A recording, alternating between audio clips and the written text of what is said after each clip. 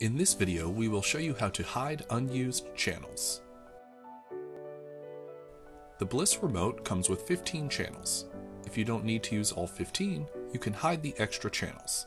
This makes scrolling through your available channels much easier. Using the Channel Select button on your BLISS remote, press and hold both the left and right arrows together.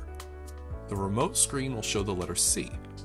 Now, select the number of channels you would like to have by using the Channel Select buttons. For this example, we will use 5. Once you have the desired amount selected, press the Stop button. The display will show O, which confirms your change. You have now successfully hidden your unused channels. If you need to add more channels, just repeat the same steps and select the amount of channels you wish to display.